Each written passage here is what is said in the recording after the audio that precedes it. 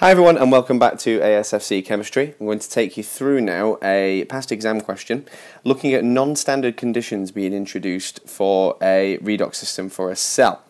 So what we've got here is a past exam question from OCR A spec, and we've got a electrochemical series given to us by the question. We can see that just up here.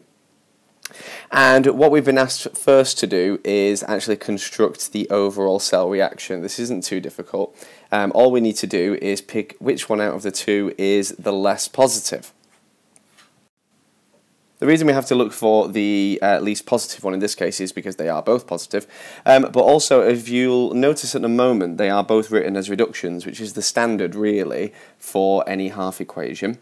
And so what we need to do is decide which one of them is going to be flipped, because this is going to be, as it says here, a redox, and that includes both oxidation and reduction. So the oxidation one is the one that's got the least positive or the most negative value, and in this case that's going to be the copper. So the copper equation is going to be flipped over and become oxidation, and at the moment the silver one doesn't quite have the right number of electrons that we need. So what we're going to have to do for the silver one as well is we're going to have to times it by 2, and that means then the electrons will cancel out and we'll have a nice redox equation where all the electrons cancel.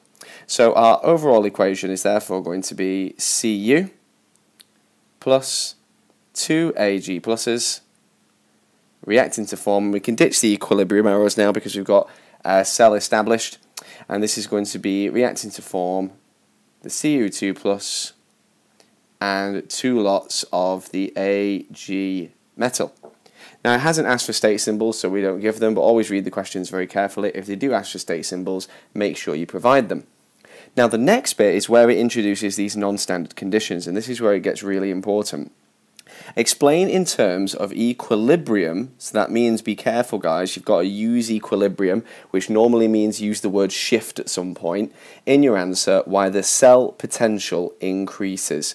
Now first off then, what we need to remind ourselves is, what does cell potential's calculation look like? And it looks like reduction minus oxidation. Now in this case our oxidation one, as we've already identified, is going to be the copper, and we're going to have the silver currently as our reduction. So our current calculation is going to be 0.80 minus the 0.34. And that of course is going to equal 0.46 volts. Now what they've actually said in the question then is the cell potential, so this value here that I've calculated from the current figures, has increased. Now straight away there I think you can establish where I'm going to be going with this. These figures are going to change, and specifically because water is added here to the copper half cell, we're going to suggest and explain now why it is the copper one, so this 0.34, why that changes. Now the way to cause for the change to happen is to increase the difference between the two numbers we've got here. If you increase the difference between those two numbers, then what you're going to safely establish is this value increasing, and therefore the cell overall having an increased potential. So why does adding water change things? So what we've got to remember is our half equation for the copper is of our absolute utmost interest here. And currently, as you can see written at the top up here, we've got our equilibria like so. I'm writing it this way, again, just as it appears at the top, just to try and reduce confusion. But if you want to write it down the other way whilst you're doing this, then you're more than welcome to. But really the answer can be approached from either direction. It doesn't matter too much. Now, if you introduce water, then what you're going to be doing is changing the concentration of this over here, and most importantly, you're going to be decreasing that concentration.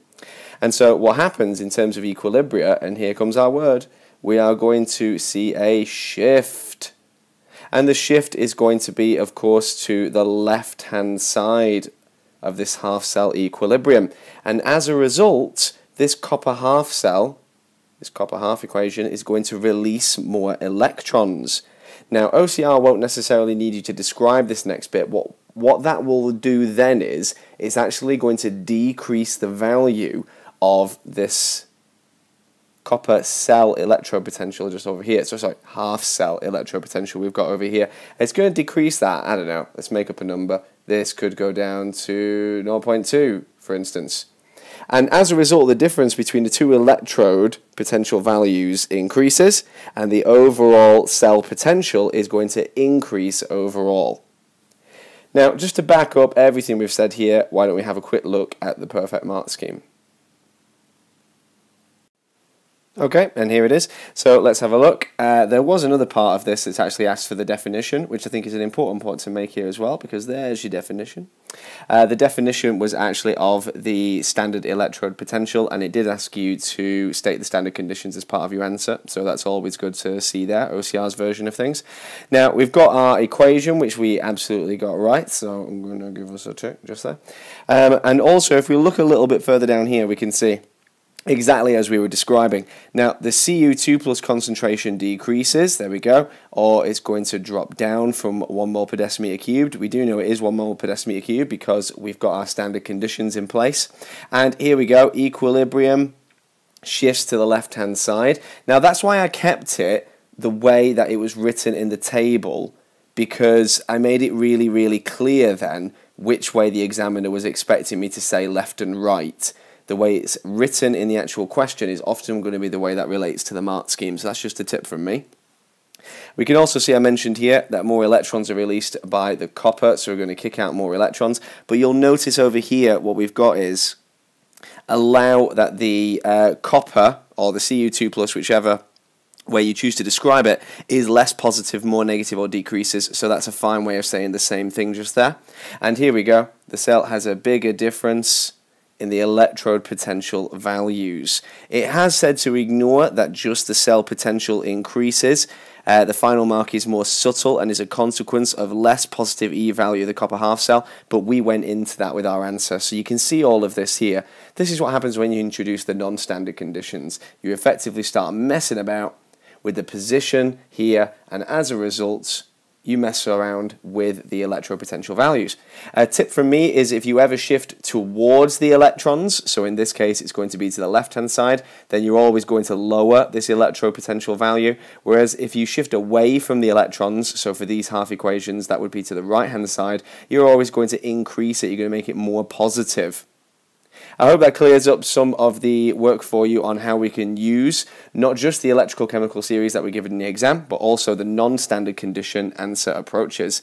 I'll leave you to the rest of the playlists, and happy revising.